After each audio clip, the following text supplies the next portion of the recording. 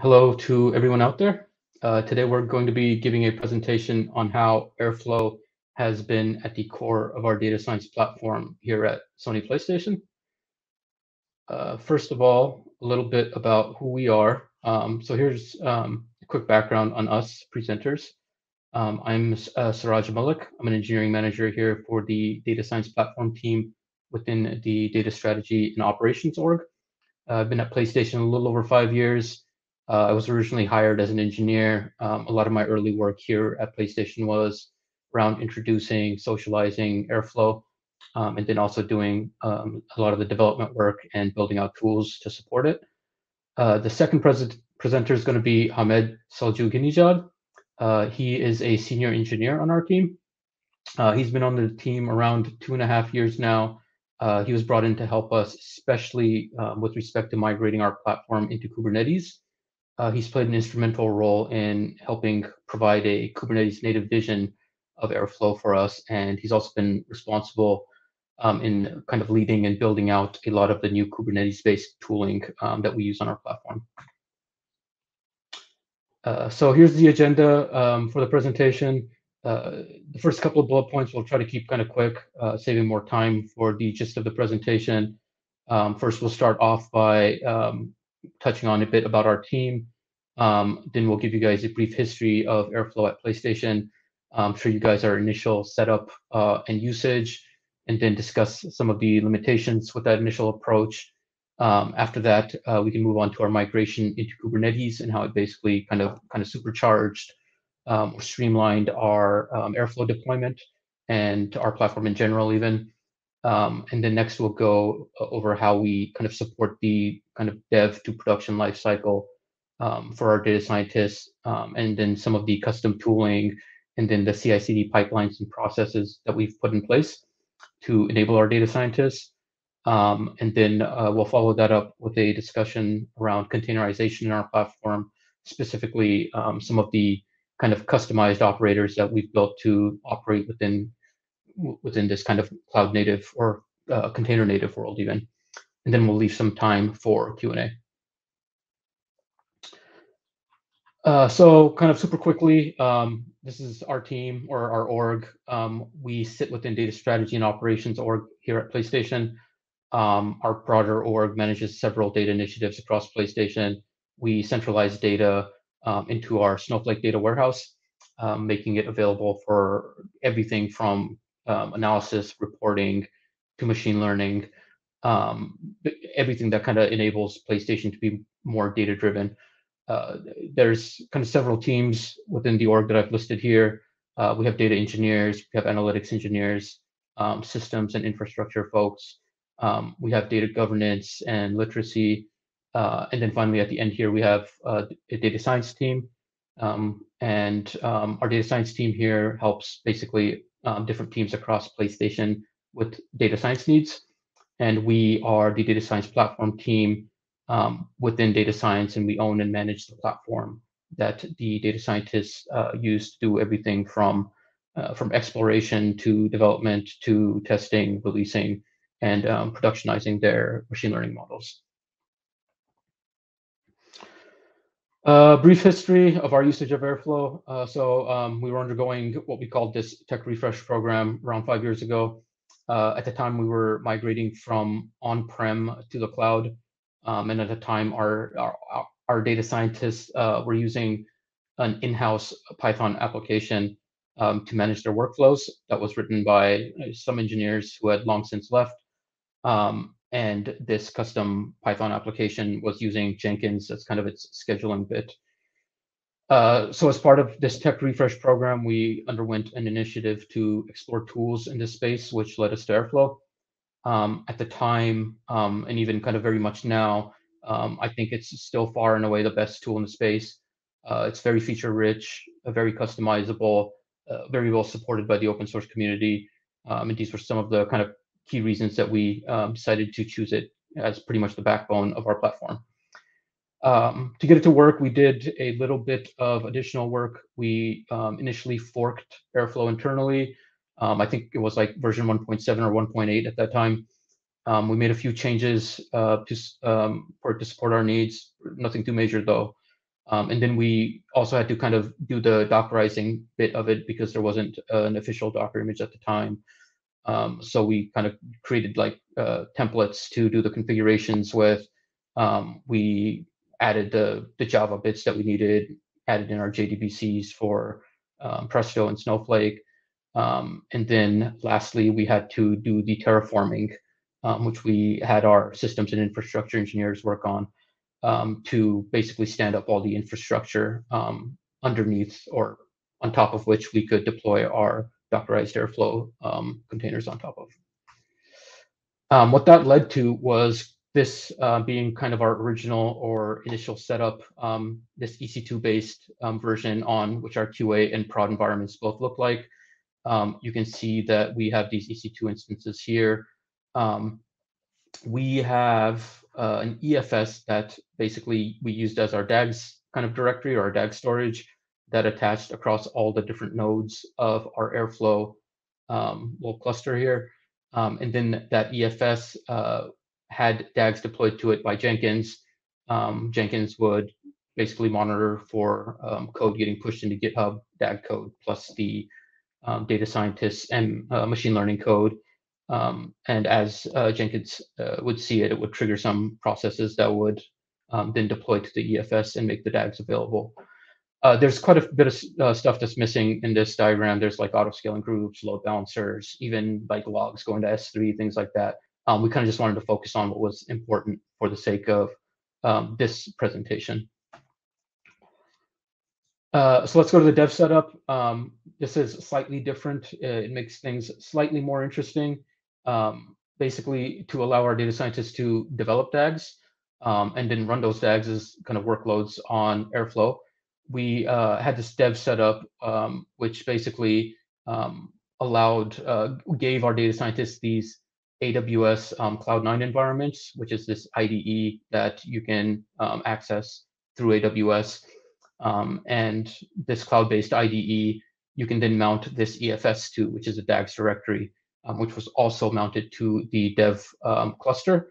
And then data scientists could basically go through and make code changes directly against the dev environment, which worked to allow them to develop DAGs, but it had some of its own limitations, which we will discuss next. So general limitations across the entire platform with this original EC2-based setup. First, all of the model training had to be done on EMR using Spark. Secondly, the workloads, they all ran on a particular underlying instance type. The third issue was that everyone shared a single dev environment, and it could get messy with people like stepping on each other, either stepping on each other or having to share resources, or not deleting old work that just created a big mess. After that, the next issue was that not everyone was happy to use Cloud9 for their DAG development. Some people wanted to use PyCharm and other tools. That was for the data scientists. For us engineers, we had our own kind of pain points, painful to manage. We had forked Airflow internally, like I mentioned. We had our own Docker image that we had to maintain. The Terraform was probably kind of the messiest part that we had to deal with. And then even the Cloud9 environments we had to kind of manage for the data scientists. And then our CI/CD, in particular, the way we deployed DAGs wasn't very clean at all. It didn't scale well. The auto-scaling groups, particularly for the workers, so we use SalJooghinejad. For those workers, we had to, if we wanted to increase those, we had to manually go in and change the auto-scaling groups in AWS to add more nodes or reduce them when the load got lighter, which wasn't ideal. Then also the Python package and library management was pretty messy, as data scientists had to come to us and have us install new packages and then redeploy Airflow or EMR if we were installing them there. And then lastly, it was hard to deploy new tools that we built, the engineers built for our data scientists to use. So how did we kind of get around all of these limitations? Well, we figured Kubernetes offered a lot of elegant solutions to some of these kind of previous limitations. Many people might find operating on Kubernetes to be kind of a bit more challenging. I think, but hopefully from the previous slide, I hope you guys see that Kubernetes really did solve a good bit of our problems that we had. Using Kubernetes, data scientists could now select their own libraries, and they could also submit their workloads to run on a particular hardware of their choosing. We built tools to allow our data scientists to launch their own Airflow dev environments, which we'll talk about a bit more in the upcoming slides. Now the data scientists could choose to use whichever IDE they wanted, whether it's PyCharm or something else. For us data science platform engineers, it made it much easier to deploy Airflow and manage it. We could operate completely at the application level. We used a Helm chart, which is much easier than using the Terraform, which was kind of tightly coupled with the underlying infrastructure. It scales much better because we can leave most of the scaling, all of the scaling basically up to Kubernetes. The package and library dependency management, before we had to manage that, but now data scientists could make those changes in their projects, Docker files, requirements, TXT files, or their poetry files. And us engineers could much more easily push out new tools for data scientists to use as well. To undergo kind of this migration into Kubernetes, it was kind of a three-phased process for us, just because making these smaller incremental changes wouldn't cause any large disruptions, really. So in this first phase, everything looked pretty similar. We were still using Airflow 1.10.10, which is what we were using at the time. And we still had kind of these celery executor with these workers. The main difference was down here, we had this Kubernetes cluster now into which we would deploy our containerized machine learning jobs. And we were using the Airflow Kubernetes pod operator to do that. For phase two, which was kind of the more intense phase, I guess, we upgraded to Airflow 2.0 at this time, which brought about its own changes. And then on top of that, we switched from the Celery executor to the Kubernetes-Executor. And then lastly, we started to deploy Airflow directly into EKS or Kubernetes and got off of the old kind of vanilla EC2 based approach that we used to use. And we used the Helm chart for accomplishing this. Then phase three here, this was basically, most of this was migrating off of EMR and into Spark on Kubernetes. And to do this, we developed this in-house Spark on Kubernetes Airflow operator. As part of this phase, we also removed an EFS that used to sit out here that you saw. Basically, this was the old approach with the EFS. And we migrated to these Git sync sidecar deployments as part of that third phase also. This old phase, I mentioned a little bit, it was pretty messy. We basically, Jenkins would push these dags out to S3 or our artifact storage place. And then it would trigger Airflow, a particular Airflow DAG, which would download all the other DAGs. So it was kind of messy. It was hard to debug. It was slow. So we moved it to this Git sync sidecar deployments that we did, which are much cleaner and much faster, much more elegant solution to deploy DAGs. So as we moved into Kubernetes and into this kind of more this container native world, there are some questions that we had to ask ourselves that we were needed to evolve our platform. Some of those questions I jotted down here. So what additional tooling would we need to put in place to enable data scientists to do Airflow DAG development, as well as their machine learning code development and testing within a container native platform? What does our CI/CD need to look like to allow our data scientists to kind of seamlessly go from development through QA and then into production? And then what additional operators would we need to build to kind of enable this to happen? And then the rest of this presentation will focus on how we answered these questions with the tools, the plumbing, and the processes that we put in place. And Hamed will take it from here to go over those areas with you guys.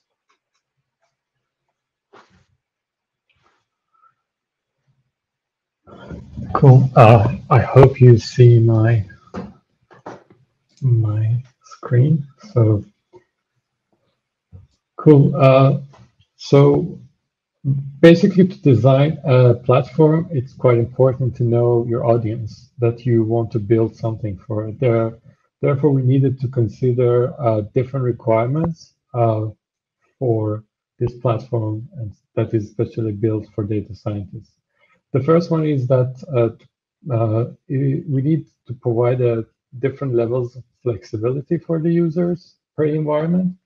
And so in data science world, most of the data scientists spend a lot of their time on exploring ideas and developing new solutions and validating existing or new algorithms. So it is quite important to have a higher level of flexibility in this dev environment, so that they can explore their idea more freely without any kind of hard limitation.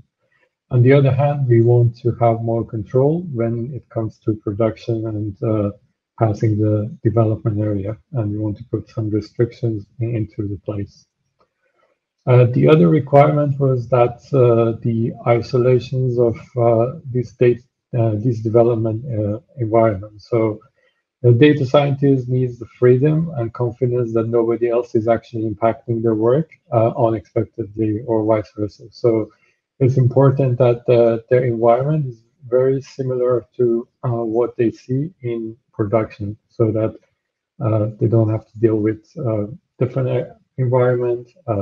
So for that purpose, we designed basically a kind of sandbox in development where they have their own personal Airflow, so everybody could just launch their own Airflow, and they have their personal Snowflake database, which is our basically base data backend for data scientists, and the ability to basically run code into the platform using any on-demand resources that are available. So, and the third basically requirement was that we need to do seamless transition from development to production, in a sense that the code, as I said, that's developed or changed in development, it has to be work straight away in production. With that, we make sure that the changes that goes to production is seamless, and it reduces basically the time to release new changes, or in the sense of bug fixes, is really help to speed up the delivery time for that change. So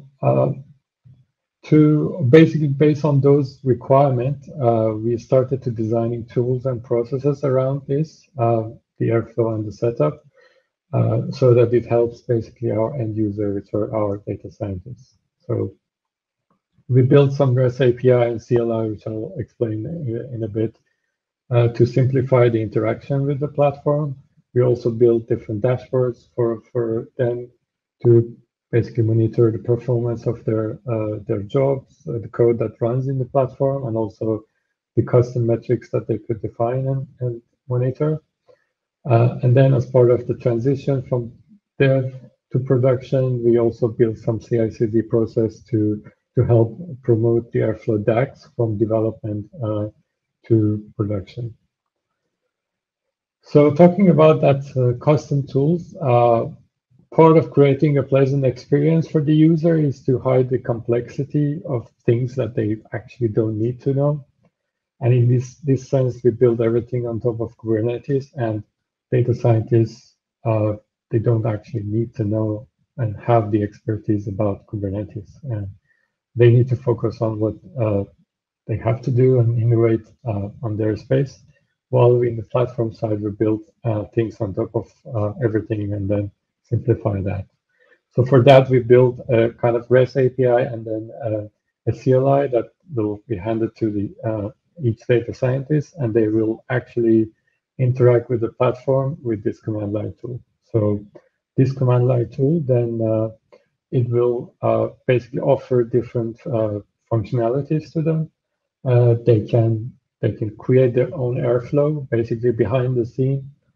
When somebody creates an Airflow, it's just we use those Helm charts to deploy Airflow. We render those based on the user specific information, and then brings up that Airflow instance, and people can basically create their Airflow. They can remove it, manage database, etc., through the commands.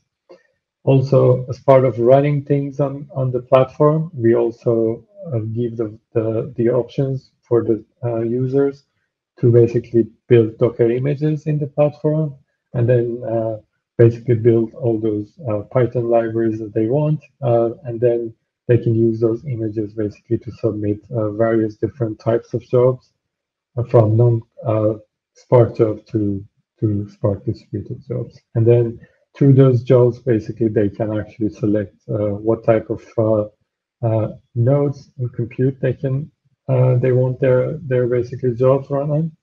And then, yeah, they can actually freely test their ideas. They can also manage their own basically code storage that we gave them, and they can, which are basically connect back to all these tools. Comes to the CI/CD, as I said, the development tool, it doesn't necessarily need to be in Git. It could be developed locally and test in the platform. And then, but since we want to productionize this, basically Airflow dags, at the end, we want to basically have a capability for them to transition from development to production. Those CI/CD that we built was actually helping them to do different things. For example, building those Docker images through the CI/CD pipelines, and then they can basically run tests on dags, define basically different pre-commit tools to apply on those codes that they wrote, and then at the end they could deploy those back to production. Here is one simple example of a simple pipeline where in this repository you have, for example, 2 dags, which I want to run this lint on top of the codes, and then in the dag one, I'm running PyTest on the code that I want, and then in the second one, I'm building 2 different Docker images for 2 different purposes. And then at the end, it will basically deploy those dags to production. This is the overview of how the setup look like. So in the development, as I said, we have this DSPML tool, which gives the user the ability to interact. We have a sort of Jupyter Hub as well as also another tool that they could actually open up and explore different ideas. It's also actually equipped with all those kind of supports with respect to dependency management tools, etc. As I said, they could build images, run the code as in standalone jobs or Spark jobs into the platform. They could interact with their own Airflow, and the Airflow could basically, through operators, trigger those jobs and Spark jobs. And as I said, they could interact with their own storage as well. Once this development phase basically done, they are pushing those codes to Git, and then the CI/CD pipelines that we built will take care of building Docker images, running all sort of things that needs to be done, and then at the end it will deploy to the right area, right environment that we have. Cool. Let's talk about how we basically manage our Airflow DAGs codes. So we started basically to have just one repositories, and all of our DAGs was sitting on that repository. That was a very large, humongous, basically repository we had. We started to think about how we could actually improve that process, and that single process has some pros and cons to it. So on the pros cons, it is easier really to manage and deploy this because it's just one repo, and then it's easier to do both changes on the same repo and then do one changes at the same time.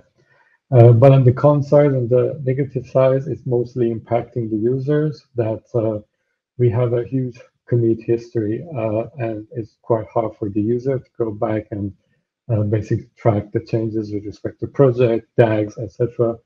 There was also lack of custom control per maybe tools or projects or DAGs specifically when we have just one repo in place. There was also some problems between teams. There are multiple teams in the same repo. They were basically interfering with each other in terms of conflicting on the code, etc.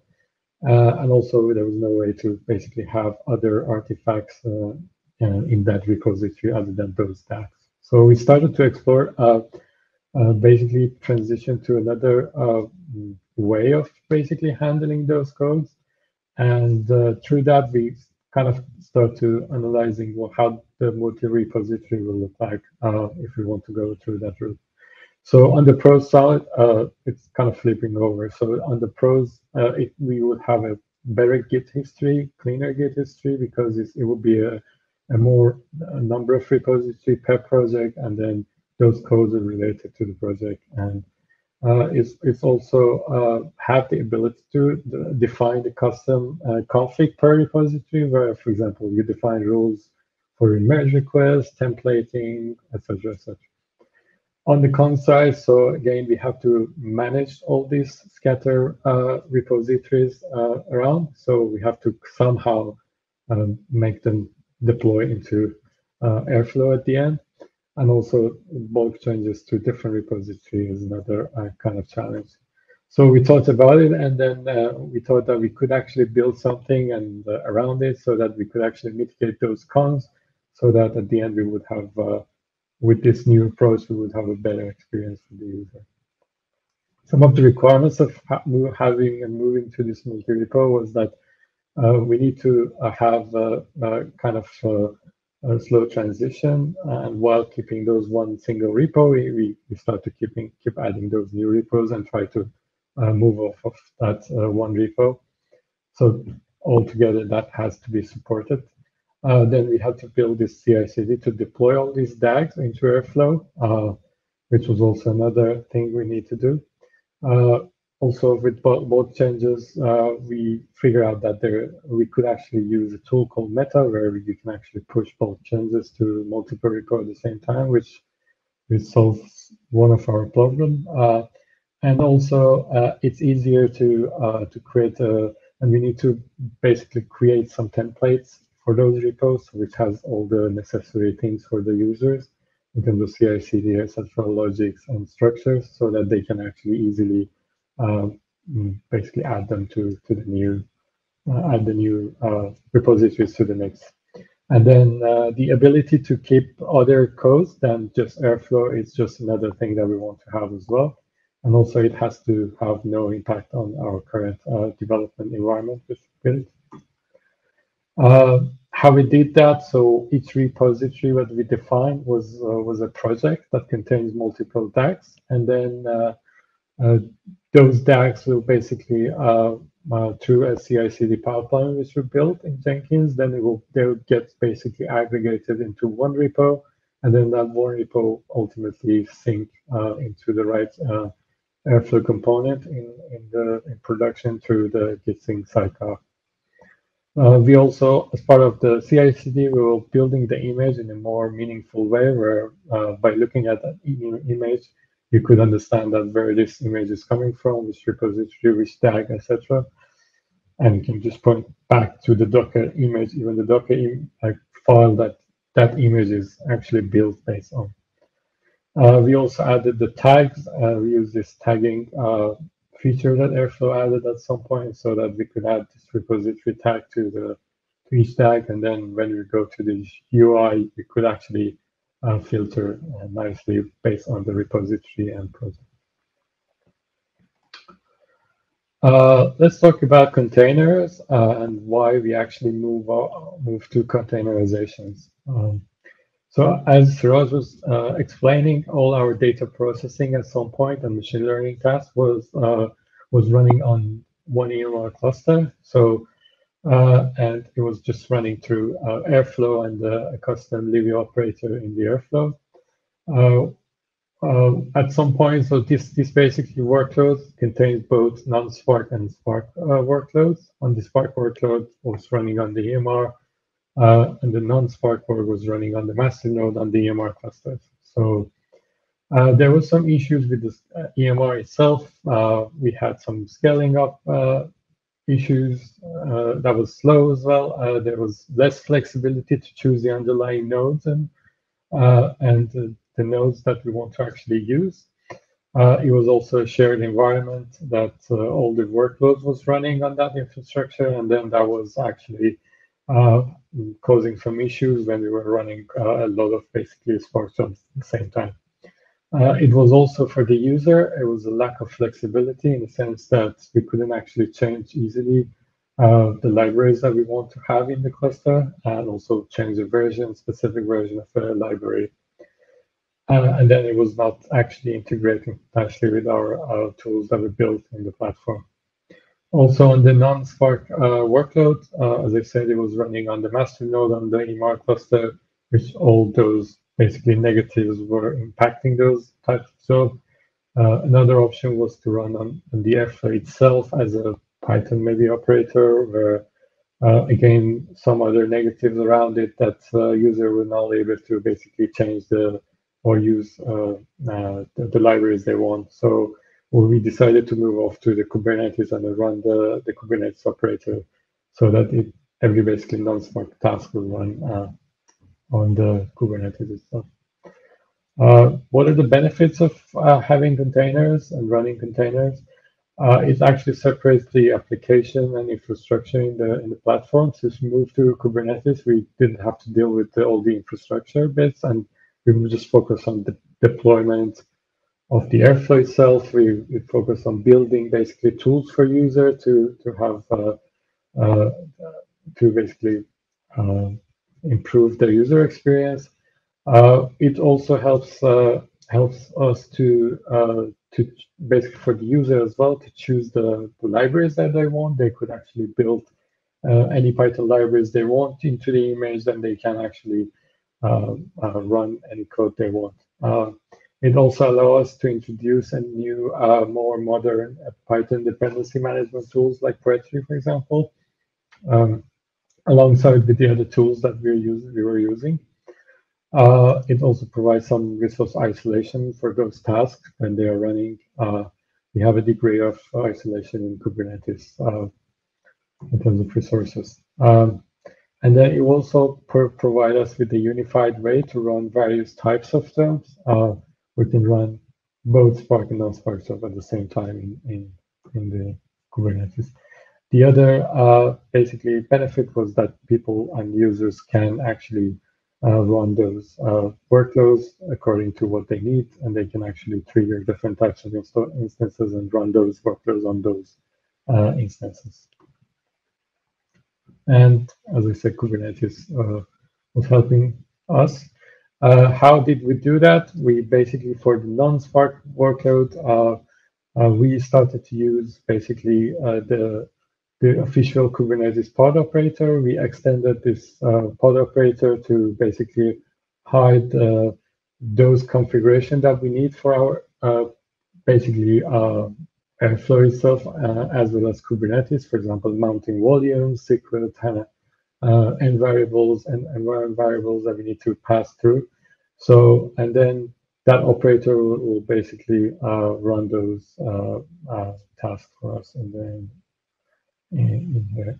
So in the operator itself, you could see that there were some parameters the user could pass. They could actually run the Python command with the path of the code that they want to run. This path is, as I said, one of the requirements was that it doesn't change from development to production. So in development, we were mounting those basically EFS volumes to the code, and the path would be the same. And then when we basically build the images, we will build to the same path so that it will be same in every environment. They pass the image, Docker image that they built through either the platform or the CI/CD. They can pass the end variables, maybe on those basically parameters that need to be passed on the runtime. They can pass it through envars. They can actually set up, basically configure the resources that they want to assign to the job. And then they can also specify what type of node or which node they want this job basically to run on, which is quite important when you run different types of machine learning tasks. With respect to Spark workload, we move on to running Spark on Kubernetes. The advantage of running Spark on Kubernetes is that scaling is much faster and easier because it's down to Kubernetes, and Kubernetes is doing a great job on that.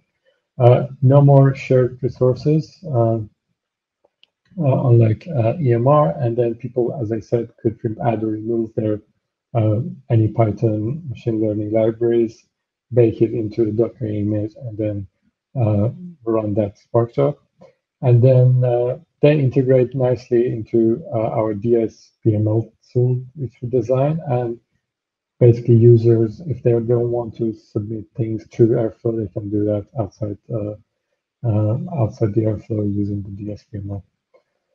It also gives us better monitoring of the jobs and resource utilizations of each job that runs through our dashboards in Datadog. And conceptually, it's very similar to KubernetesOperator. So for the user, it will be much simpler and easier to follow and use the same operator, different operator, but with the same logic. And cost of infrastructure is lower.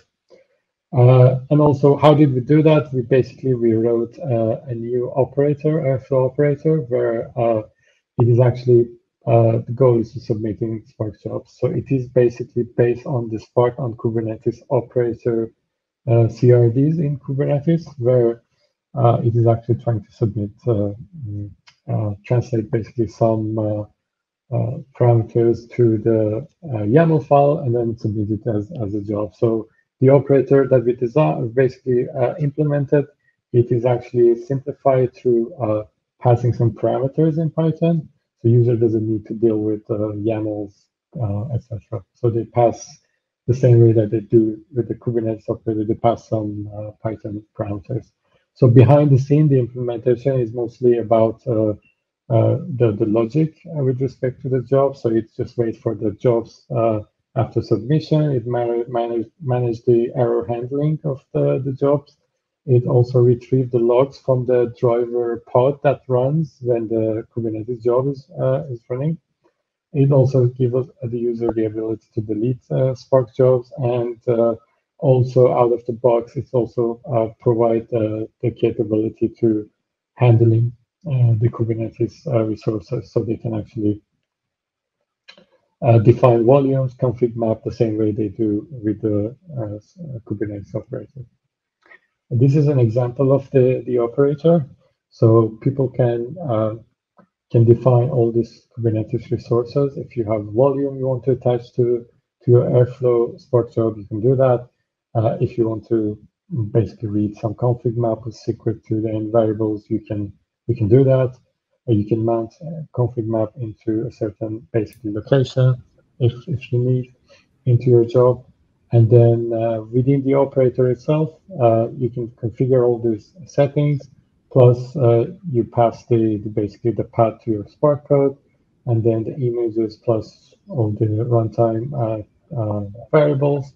And then out of the box, it also supports the dynamic allocation that Spark also supports, where it just dynamically could basically allocate resources and create executors as well. It also manually user basically can pass resources manually as well. So we are working towards basically contributing back to the Airflow, and hopefully at some point this will be part of the Airflow as well. With that said, I think that's the end of the presentation.